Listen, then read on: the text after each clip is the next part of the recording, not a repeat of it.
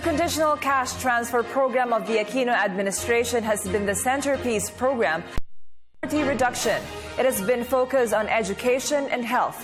5 years after its full implementation, how is it doing right now?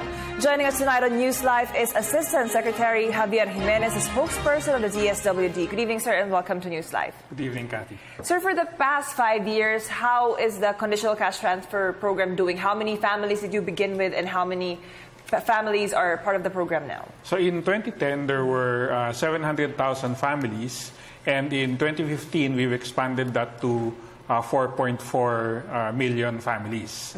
Our budget over the past 5 years, we've spent around 180 billion. This year, we have 62 billion set aside for the Pantuwid Pamilya. With 1 year remaining for the term of President Aquino, do you have a specific target before he relinquishes his position? Well, the budget for next year will be the same amount because we have reached the peak of our coverage. So we're just going to continue it until and hopefully into the next administration so that the 10 million children who are currently enrolled either in elementary or high school will finish high school. Okay. Sir, can you walk us through briefly on the process, how a family is enrolled to become part of the program and what benefits do they get, and what are the safeguards to make sure that they comply with the requirements? So first of all, we have a national household targeting system for poverty reduction, or listahanan. It's a database of 5.2 million poor Filipinos. The survey was done in 2008.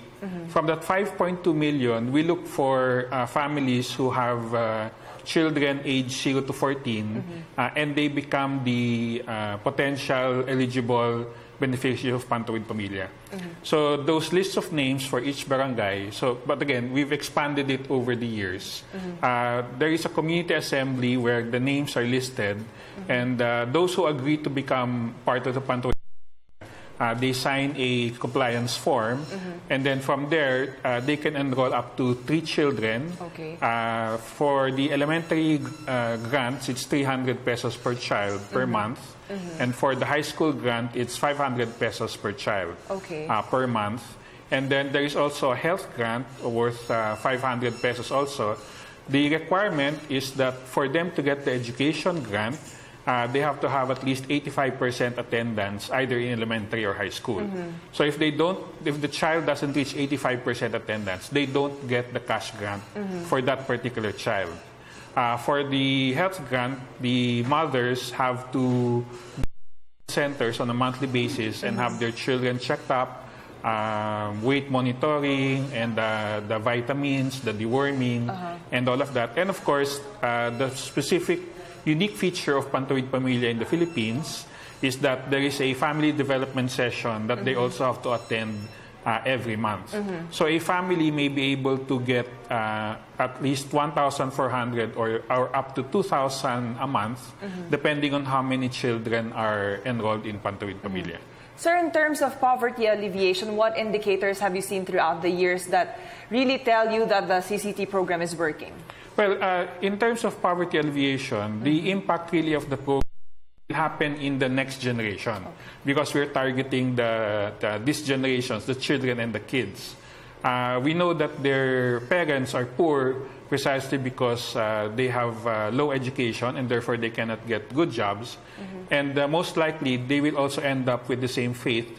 That's why we provide them with education and health to ensure that once they finish high school, they will be able to get better jobs, be employed, and be able to participate in the high economic growth of the Philippines.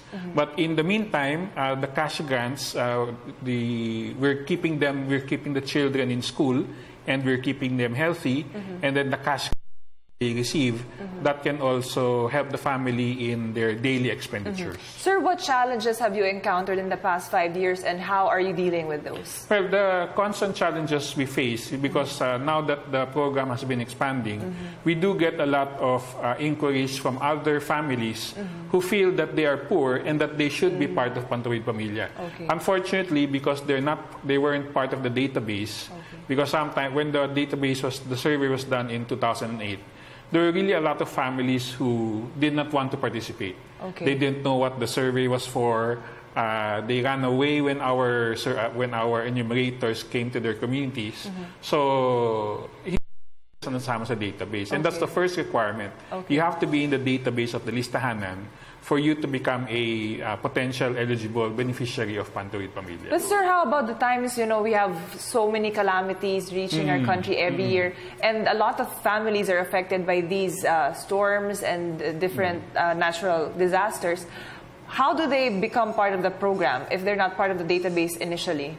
Well, those that are typhoon victims, we do have Pantawid Pamilya beneficiaries who are, like, for example, Yolanda victims. Okay. So let's say for that period of when the storm hit, let's say December, January, and February, what we did was we gave the cash grants. We call it non-compliance based. Okay. Whether you're 85% attendance or not, we gave the grant as part of the assisting them go through the effects of Typhoon Yolanda. Sir, and there are several critics of the programs. Do you think that it should continue, whoever the next president will be? Yes, we do believe that it should continue. Already we're starting to see when our poverty statistics went down from about 26.9 and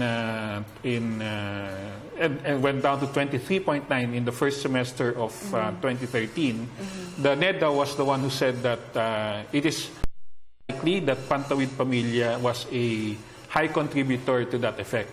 Unfortunately, Yolanda happened in December 2013, so our poverty figures went up again to about 24.9 the next year. Our hunger statistics are also becoming lower year on year. There's clearly a downward trend in hunger incidence in the Philippines. And we're also sure that within the 4.4 million families, hunger is decreasing because in the impact evaluation, it was shown that Pantawid families compared to non-Pantawid families spend better for food, and they spend money on nutritious food, let's say eggs and vegetables, rather than some other food that is high in sodium or very low nutritional value. And sir, in the past elections, the DSWD has been actively campaigning the Bawal ang Epal campaign because the LGU is an active part of the Pantawid Pamilyang Pilipino program. There are some rumors that some officials will withdraw the CCT grants from the voters if they do not vote for the specific candidates. Can you correct this notion? Yes, we always tell the public and our Pantawid Pamilya beneficiaries that it is only DSWD and their performance that will ensure that they are in the program or if they will be taken out of the program. There is no other person, official, or government agency that can remove them from the program except for DSWD. So that's why we also warn them against those people who make either promises that they can be included in Pantawid Pamilya. We tell them don't believe those statements. It's only DSWD who can remove or add them to the program. In our family development sessions, we also have a module on active citizenship. And part of that is also actually like electoral education. So we're also hopeful that in these next elections, our Pantawid Pamilya beneficiaries will be able to vote wisely. And on that note, thank you very much for joining us tonight here on NewsLife. That's Assistant Secretary Javier Jimenez, the spokesperson of the DSWD.